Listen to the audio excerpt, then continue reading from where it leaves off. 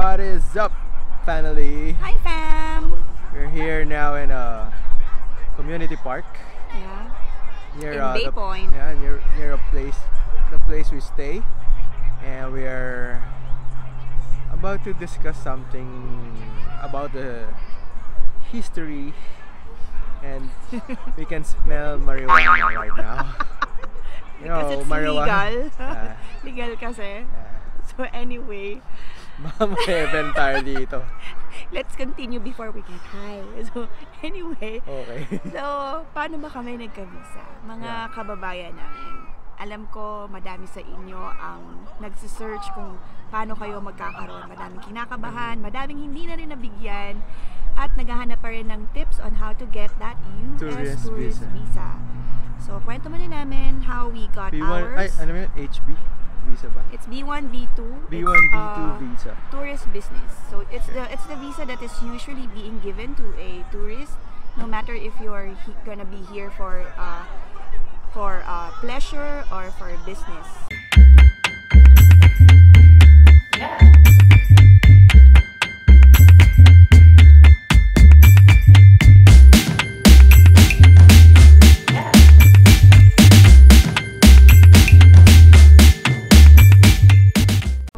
I got my visa, if I remember it correctly, it was October 2008. So it was 11 years ago. I was given a visa kasi ang reason ko is I had a training here in the United States. So basically, the company that I was in sort of sponsored me. Yeah. So it was easy for me kasi unang take pa lang, unang application pa lang, I was already given my own tourist visa. Kasi yung kasama ko, unfortunately, hindi siya nabigyan. But the second time she applied, nabigyan naman din siya. We don't know the rules that the consul set for it. Hindi namin alam kung it's just a feeling that they have, or we really don't know what kind of reasons or reasoning that they do or think about.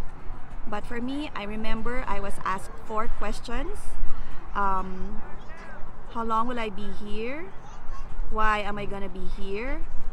The 2 other questions I really forgot, but it's mostly about my trip here, and it was, it was a simple answer. I was gonna be here because of a training that is sponsored by the company. It's that simple. I remember I sinuot ko lang yung color lilac na blouse na medyo 3/4.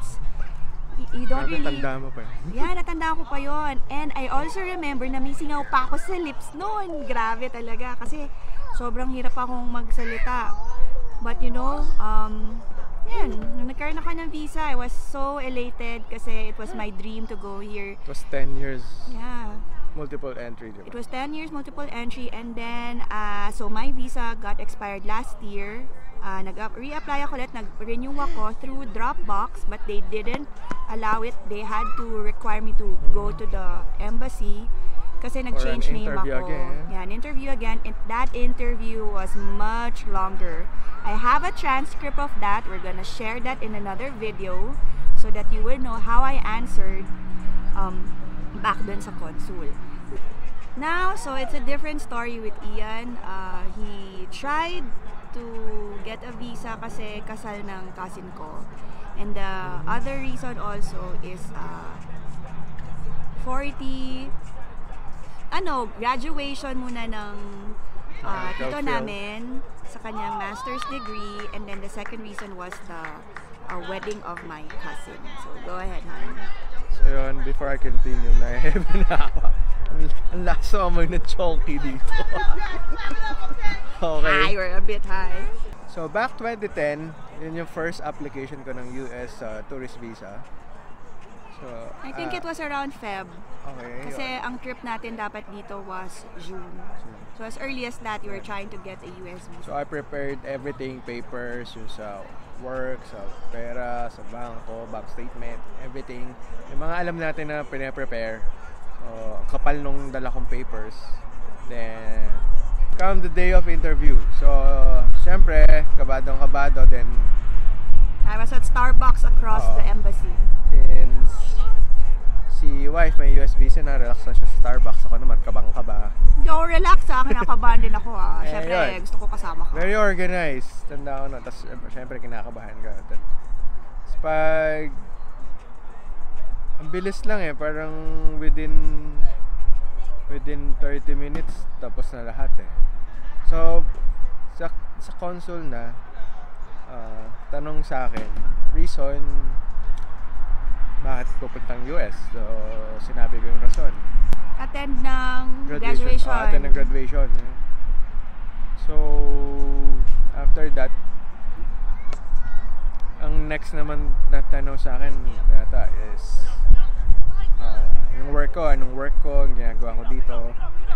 So, sinabi ko, nag-work ako sa factory, semiconductor factory, then position ko. Then, next question, puro tungkol na sa pera, as in pera. And ako naman, hindi ako nagsinungaling, so magkano sweldo mo? Sabi ko, 30,000. Then, syempre, English. Around 30,000 monthly plus benefits, gano'n. Then, tapos, magkano pera sa bangko. Siyempre, pinakita ko lang. Baka, hindi ko matandaan, baka 100,000. Wala pa 100,000 o gano'n. May pera tayo nun? I can't remember. Siguro wala pa 100,000. Honest naman ako hindi ako yung iba naririnig ko nagpapagawa pang fake na bank statement. Bank statement, yeah. Pero since ayaw ko ng ganon, you have integrity and you are honest. Yes. Ayun, sa madaling salita, denied. Kasi sabi niya, tinanong ba sa'yo who will sponsor your trip? Wala, no? Wala I think they assumed na siya yung mag-sponsor, but in reality, yung uncle dapat namin yung mag-sponsor din. So, it was left out. So sa kapal-kapal na dinala kong papel, wala man lang tinignan yata kahit isa. Ganun lang. Tapos, $120 in just, 5 minutes? $120 lang ba nun? Mga tingin ko mga ganun 100 na nun? 40, 160 Yun yung mga sumunod ko na. Diba? 100, tapos mababa na una, tapos sumunod na 140. Ayun, nawala sa iglang sa club. So, siyempre, lungkot. Then next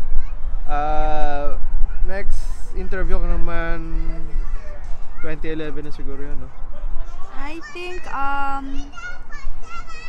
think hindi, mga 2 months yata before the trip, mga bandang kung Feb yung una, so I think mga yun, mga April, May, kasi we were really trying na makasama siya dun sa graduation ni Tito Phil. I think the same thing happened. I was in Starbucks again. I was sort of relaxing na, kinakabahan na, hindi ko maintindihan. So, mas okay. The same process, gano'n pa rin. Nag-iba lang yung presyo. Siguro $145 na yun per application. So, grabe no, ang laki ng kinikita ng US Embassy sa interview pa lang. Kasi, daily libo yata yung nag-apply doon, tapos ilan lang yung nagbibigay ng visa. Anyways. So, same process, ang bilis-bilis. Nagpasok ko doon, tiningnan lang yung papel ko, tapos sa computer, siguro nakita nila yung application ko na medyo recently lang. Tapos, may tinanong lang, anong pinagkaiba ng application mo dati sa ngayon? Sinabi ko, yung status ko pala, parang sa work or sa finances, gano'n. Parang tungkol na naman sa pera ang kanilang tanong. So, ako, honest na naman yung sagot ko. Wala, ganun pa rin naman. Siguro nagkaroon lang increase konti sa office, gano'n. So, in 3 minutes, denied na naman. Strike 2! Denied! Nako, honest to goodness, gusto ko lang butasin yung gulong ng console. Parang nababad trip ako, parang nasa isip ko. Parang naman magtitiinti sa US, ganda-ganda sa Pilipinas, no? May gasoline boy nga kami dito, kayo wala So anyway, ganda-ganda kaya anong probinsya namin dito. Anyways. Ako natuloy ako sa US without him for almost 3 months, and it was a very sad 3 months. So hindi mo rin masisi yung mga consul kasi talagang maraming undocumented.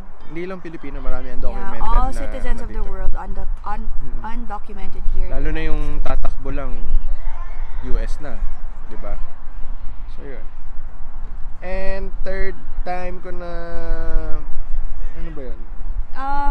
Kasal yata, Oh, kasal na ng cousin Same year ko din, eh. ba? Same year ba the following year? Oh, the following year. The following year, I Yan. think. Yeah. Tanda ko naman, yata napuno ko yung alkansya ko, binuksan ko kasi $160 na yata yan eh. Oo. So, magkano rin yan, mga family, di ba? Hindi biro yung amount na ibabayad mo kung $160. Tapos, walang guarantee na mabibigyan ka ng visa. Yeah. Yung cousin ko na yun kasi umuwi siya nung kasal namin. And so I think it was just proper also, to go din invite, sa wedding niya. Kasi siya yung closest guy cousin ko that time. So anyway, go ahead. Yun nga, yung pinag-ipunan ko pa yung pag-apply, then very same process. Tapos yung interview, gano'n pa rin. Lagi, parang may pattern sila no? What's your purpose? When are you going to America? Hindi ka magsistay. Magstay. Gano'n ka katagal. So yun, and I brought a lot of documents again. And still, strike 3. Denied na naman. Wala na namang social, economic reason to... Sige lang. Ayun. Wala na namang social economic to stay in America. What color of anong color ng paper na Color binibigay? green yata yun. So, continue. Saan siya na we're in the park and tumitingnan namin yung mga bata. Yeah. So continue. So after strike 3, denied na naman ako pangatlo. Again. So I donated halos $400 to the embassy, US Embassy. Ang reason, ganun pa rin. Same 3 reasons. No economic ties. Social economic ties. No. And hindi na rin ako tumuloy sa trip ko kasi parang I felt na unfair naman din na tutuloy na naman ako, siya wala na naman. Though at that time, syempre parang ako, iniisip ko, ano ba yan, hindi na naman ako makakapunta kasi denied na naman to. Pero nothing personal naman kay husband kasi syempre uncontrollable yung mga decisions ng mga consul. Parang pag binigyan ka na nila ng decision, hindi mo pwedeng i-contest yan. Diba? So yan. But we have a much more beautiful story to share. Fast forward tayo, 2015 nagka-baby na kami, 2017 baby, 2013 nagka-baby, 2015 baby ulit. Then nung medyo malaki na yung baby, toddler na si Kel. Pa 2 years old, 1.5 years old so siya. So na-invite ulit kami sa US. So si Uncle and Mrs. Uncle Phil invited us to kasama na siya sa vlog namin. US again. And yun. So this time si nanay may visa siya and we have 2 kids. So times 3 na ako and plus 2 kids. And difference naman sa socio-economic ties, difference din sa work. Na-promote naman ako with that duration and very little investments. Then again, doble yung sahod mo. Yan, doble ba? Ayan. Anyways, so ayun, prepare na naman kami ng papers. Makapal na naman na paper. Ako na naman nag-prepare, no? Parang ikaw nag-prepare. Always prepare the documents. Hindi natin nagtaas yung fee, no? Still $160 siya, pero nagtaas kasi ang dollar exchange rate. So yun, mabigat din. Nasa so, 50 times 3, di ba? Nakakahinayang pag ma-deny. Anyways, almost 25,000 pesos. Wala naman mangyayari pag di mo itatry eh. So 25,000 pesos. Ayun, pikit mata. Then this time kasama naman namin siya kasi I was may with them, may toddler. May toddler, so kailangan ng parang one toddler is parang pwedeng may kasama eh. Kasama na. Hindi naman niya kaya yung dalawa. Kasi si Atasha at that time was 3, si Kel was 1, and medyo mahirap yung ganong age as a toddler. Mas lalo yung mga anak, alam niyo yan. Kailangan ng... So yun, dalawa nag-prepare ulit kami. Dami papers and this time apat na kami na papasok, and I remember likot pa nun ni Malikot sila pareho. Malikot pareho. Carrier si Kel. And isang maganda dito, since medyo may pila per hour, may bata kaming kasama, binigyan kami ng e-pass. parang special lane kasi meron kaming kasamang toddler. So, nandun agad kami sa harapan. Kinabahan agad kami. Ikaw lang. Ayun. Ako kasi, yung visa ko, during that time, 2 years na lang mag-expire na siya. Pero hindi ko ni-risk kasi para sa akin sayang kasi 10 years to. Bakit ako magre-renew agad? And in case na naman, because may history siya na deny siya, so gusto ko ingatan din naman yung akin. Kasi for emergency purposes din, kung bakit ako may US visa, like may emergency city to fill dito, I can easily travel. So we decided na hindi ko na rin i-renew, i-retain ko siya yung current ng visa ko. So anyway, when we were inside, so nasa harapan agad kami. Then pag nasa loob ka pala doon, medyo since sanay na ako, 3 beses na ako doon, hindi na iba rin siguro pag may kasama ka. Mas nagpapalakas ng loob. Nakakaba lang din kasi maririnig mo doon sa sa mga consul yung decision nila, denied, may visa, kita mo. Pag binalik yung passport, denied ka. Pag kinuha nila yung passport, approved ka. So nung turn na namin, buhat namin yung mga kids and kasama yung papers, medyo mahirap. Ano nang tinanong sa atin? What's your purpose? Or catch kasi dito sa na to, hindi naman siya yung tinanong. Ako yung tinanong.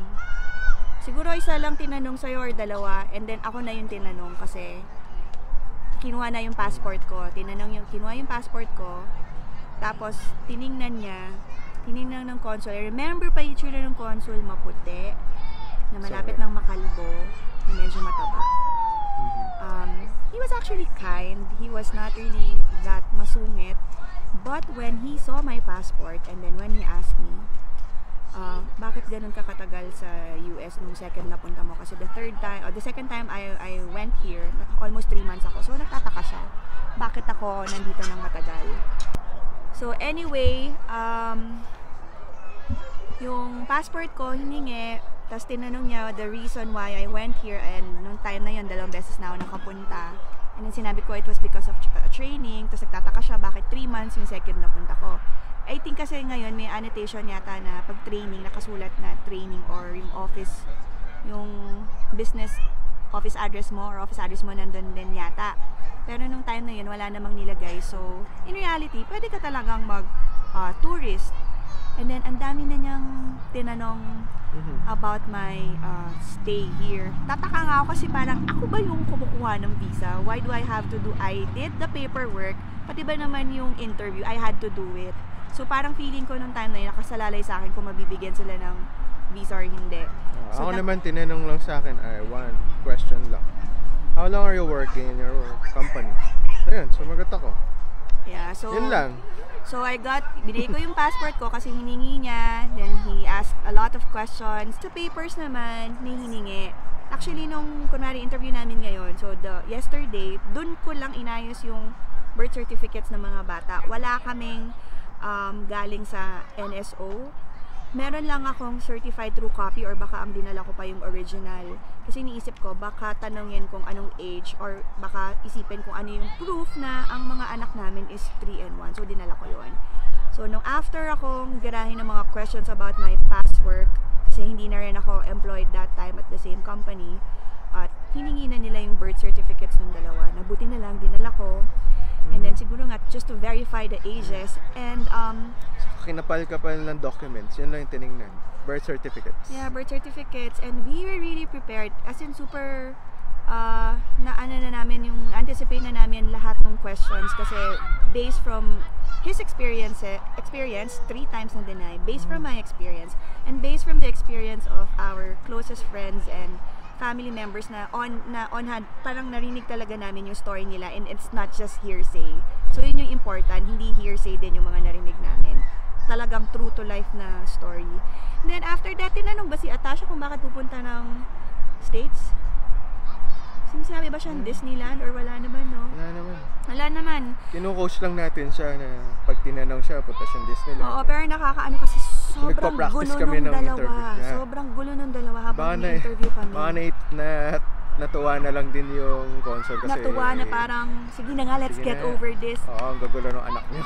And then ayun, sinabi na lang niya na, just wait in the mail, parang ganon. Kasi nga, ang sabi ni Ian kanina, dalawa lang yan. Susoli sa'yo, hindi ka na-approve. Pero, pagka, Hindi binalik hindi sa'yo yung binalik. passport. Pero pag hindi binalik sa'yo yung passport mo, ang ibig sabihin nun, is tatatakan na nila ng tourist visa yung sa passport mo, a paper, they can show it to you, and they will send it to the address that you placed dun sa mailing address. So, Okay. So yun, ang difference yung 4 times ako nag-apply. Yung 3, married na kami pero wala pang babies. And yung 4th, meron na kami babies. I think yung kids yung nag-pa-approve dun sa consul. yeah, and stable, ganun pa rin naman. stable work din kasi for Ian. Kasi Ganun pa rin yung bank account namin. Walang masyadong laman. nung time na yun, parang ilan years ka na sa semicon company? 13 years. 13 years ba nung Oo. time na yun? So, Tama lang pampamasahe yung pera namin. And wala kaming daan-daan libo sa account. Later, we'll discuss some tips on how to get the USB. yeah. Thanks for listening to our story. Okay, Bye, later ulit. family.